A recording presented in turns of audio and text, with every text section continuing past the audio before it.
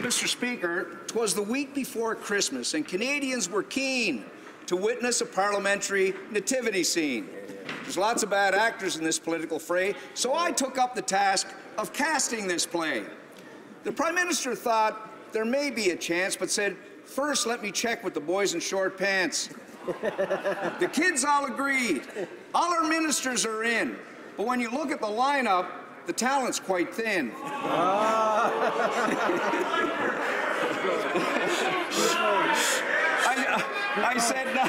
I said not to be mean or even unkind, but I don't think three wise men will be easy to find. And the gifts they would bear, frankincense, myrrh, and gold, will take 50 years to deliver, I'm told. I then got an email from the PMO lads. We're going to promote it with action plan ads. So, Joseph was a carpenter, a fixer of note. Our honorable speaker would garner my vote. The cranky innkeeper who showed little heart. The government house leader might like that part. The good shepherd should be played by a brave and strong voice. Our sergeant at arms is the obvious choice.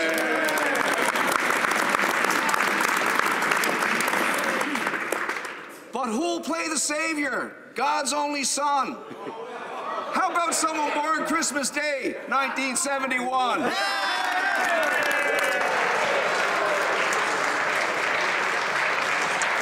The honourable member